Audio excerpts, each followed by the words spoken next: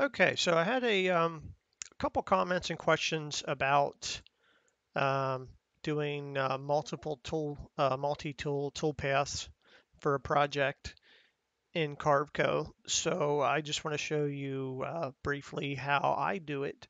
There could be a better way or a different way. I'm not sure because I'm still fairly new to this, but I'm going to show you what works for me. So on this project here, this is just one. Just for an example, I'm not really going to carve this, but I'll just show you how I've been doing things here. So I have a project here. It's 12 inches wide, 6 inches high, and I have this tank that I got from the Carveco Relief Art Clip Art Library or Relief Clip Art Library. So we have this here, and I just double click that and resized it onto the screen here. So I'm all set for this to be permanently pasted to the project. So if I just highlight it and press the T key, you'll see this little box come up around it with an arrow that you can just kind of raise and lower for how deep you want the relief to be. So we'll just go ahead and leave that like it is there. And we'll go back to the square on top down view and we'll just hit paste.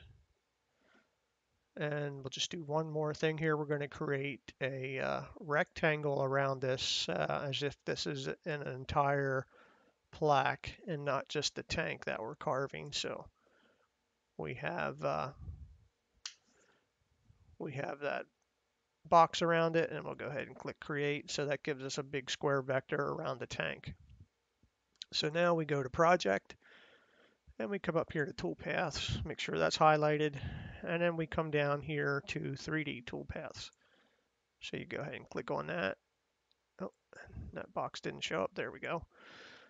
So for this here, we're going to use, or I'm going to use, um, two tools. I'll be using a rough in bit, and a finishing bit. The finishing bit, we'll go ahead and select that a while and through the tool groups here, and we'll just say that's going to be an 1/8 inch ball nose just for this project. Or actually, we can maybe select a 1/16 just to give it a little bit finer detail. And this here for this tool clearance strategy, I'll just leave that as is raster, and the angle and allowances and tolerances, I'll just leave that go for uh, these purposes, but you can change these if you want to, just what pattern you want the tool to go in. I don't really mess with that too much. Multiple Z passes, I don't really mess with that either, so I usually leave that alone. See, then the roughing options, we'll just say we're going to use a 1/4 inch ball nose just for the sake of this example. And again, you can change the tool clearance strategy, angle, profile pass. That just means that the tool will come around the outside edges of this 3D piece here in the project. Um, and you can have it do that before it does the roughing or during or after. So it'll just make, like one continuous path around the tank. So, and again, tolerance and allowances, I usually don't mess with that. Z slices I usually leave on automatic. Um, yeah, I'm not sure, you know, uh, what effect that would have if I would change it, but I'm just going to leave that like it is for now. And lead in moves and ramping, I usually don't mess with that. I usually leave that go. So save Z, that's going to be at 3/4. We'll go ahead and change that. I'm going to make this at 1 inch because I'm going to make the overall thickness of the project 3/4 of an inch. So change the material thickness, set up to 0.75, and material in model position and material. So you can slide this if you want the bottom of the material to be like the thickness of your plaque and have the tank sticking out above this. So this dark gray part here is where your tank would be, and then this would be 0.3 inches thickness of the plaque of the base material. And so we'll just go ahead and we'll leave that go. But you can slide it and change it. It just depends on how thick you want the base to be for and where you want the model positioned in the thickness of the material. So if you would decrease this, then obviously your roughing bit is going to have more work to do by clearing all this thickness at the top. So if you can split the difference, or and we'll just split the difference, just say like an 1/8 inch, 0.125. So I'll leave the rest at the bottom. Now your material Z0. I found that when you're doing a 3D carving, it's best to leave that on the bottom, because once you, I'm going to go ahead and hit OK here once, just so I can kind of show you what I'm talking about. I'll close this. So let me turn this sideways so you can kind of see. I'll scroll in here. Yeah, so you can kind of see this little area, these two lines here. That would be your 0.3 thickness of the plaque. That would be flat and stay in the, as your base material. And this little part right here, this is all going to be cut away. So if you have your Z material set at the top, once you carve this out in the rough pass, you're not going to have anywhere, and you change your bit, you're not going to have anywhere to set your probe in order to set your Z height again when you do your finish pass. So if you set it at your Z at the bottom of the material, then once you do your rough pass and you put your finishing bit in, you can just put your Z probe right on your spoil board and get your new Z height off of that to do your finish pass. Unless you have any collars or anything on your bits that, or your machine has any special ways of remembering the Z position. But as far as the ProveXL 4030, it doesn't have any advanced features like that, so that's why I just use the bottom as a Z material 0. So I'm going to go ahead and go back to this. Oops, I got to finish. I didn't save that, so I'm just going to go ahead and do this again real quick. Choose the bits. So we do have the material thickness set, so just go ahead and hit calculate now.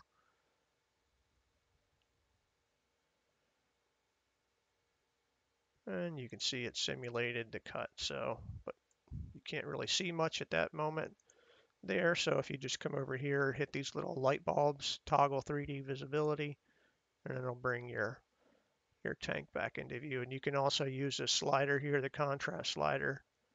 Sometimes that will give you a little bit better view of what the project should look like. It just depends on your screen and how, brightness and whatnot, that as far as how you can see the project that you're working on. So again, you can just slide this up and down. So we have that. Now, as far as saving the toolpaths, now we have two toolpaths here for the roughing and the finishing. And I think we'll add one here just to for a profile. So we're going to go ahead and collect that just so I can give you an example here of having 3 toolpaths. And we'll go down here to toolpath, profile toolpath. Up here, so on the profile, you can hit selected vector, which would basically do this whole thing. So we're going to go ahead and do that. But since I made this box the same dimensions as the plaque or as the project workspace, we'll go ahead and just hit that on the inside. And we don't need to change any of this here. The start depth is 0, finish depth is 0.75. Profiling tool, we'll just do an 1/8 inch end mill. And again, some all these different settings as far as how you want the bit to move and around the project, and we'll leave everything else the same. Actually, the material Z0 or safe Z, we'll change that to 1. Since it is a 3/4 inch thick board, we'll just make that 1, and we'll hit calculate. So, and then you can see how many passes it's going to take. About, looks like 4 passes there. And again, you can change a step over and step down to reduce times or speed it up. And but for this uh, video, I don't think we need to mess with the step over and step down. So I'll go ahead and clear that out and go back to the top view. Okay, so we have 3 toolpaths here, the finishing, the roughing, and the profile to cut it out. Now, to save your toolpath, you'll come down here to the little disk icon and just select that. And I think by default, it's only going to have 1 toolpath to save over here. So you have to either move these over by highlighting and then move to select the toolpath into the output list. You can just do it that way. Or if you go back here,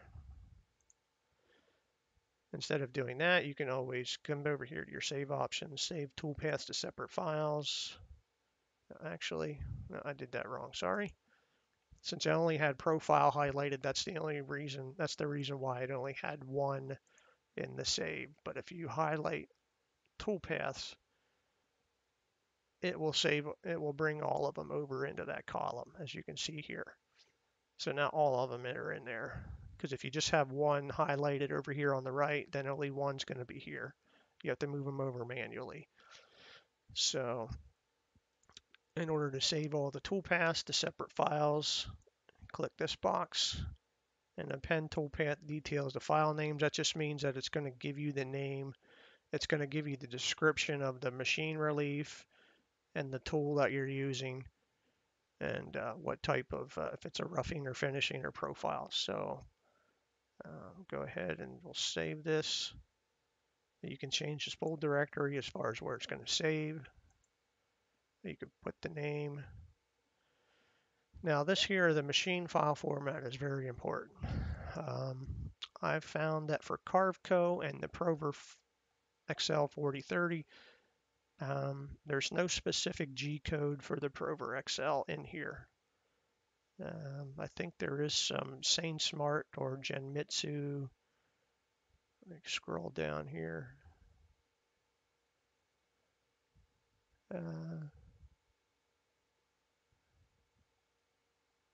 Or let's see. Nope, I guess not. I thought there was. But there's all different ones. G-Tech. What I find works best for me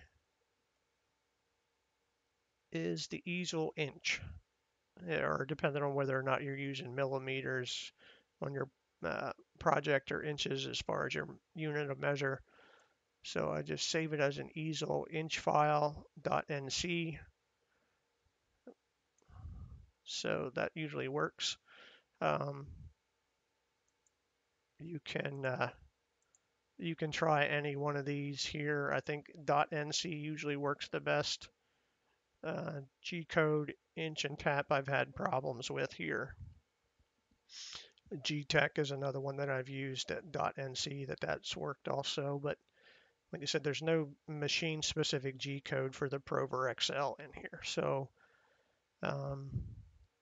you're just going to have to play with the different types of file, G-code file types, just to see what would work best. Oh, there is SaneSmart there. So you could try one of these. That's for the 3018, so I don't know how. I've never tried those, so I don't know how they would work with a ProveXL. So again, just use the easel inch, and then you hit save. So then basically what you would do, then after you have those saved, go ahead and hit cancel.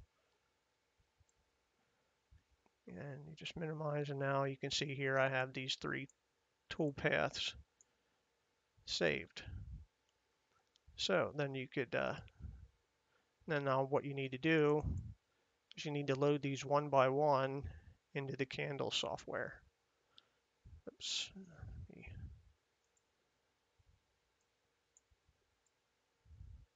Resize that so it fits in here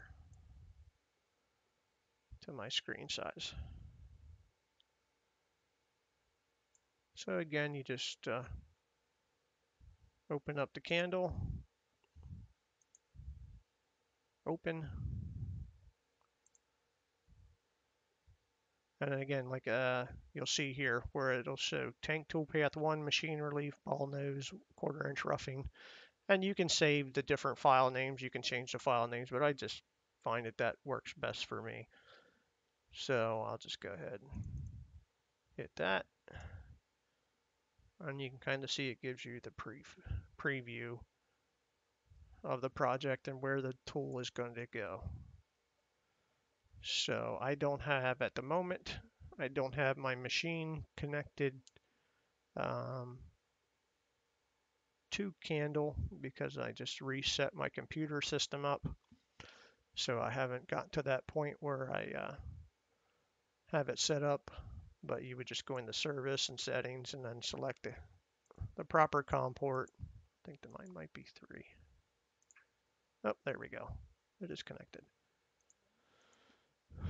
So if I had a piece of wood on the project or on the machine and I was ready to go, so then I would just use the probes and set my X, Y, and Z uh, and go from there. So you would just go in again. Once it does the rough pass, you would go ahead and then just open up again your um, finishing pass and run the machine again. And then if you were going to cut it out and doing a profile pass, you just come back through once again and hit the, and just load each one individually. I'm not sure how you can do multiple toolpaths in Candle. I think the only way you can do it is if you are using the same bit for each pass. So if I were doing this whole project with one particular bit, then I think you could do multiple toolpaths in Candle, but it has to be the same bit in each one. Otherwise, I don't think it'll work. But I'm still fairly new at this, so I don't know all the ins and outs of Carveco yet and the Candle software. So, but this is what works for me. And the problems I've had are usually errors that I've made. So, I hope this video helps explain it a little bit. Sorry if I confused anyone, or if you have any questions or comments, please feel free to let me know.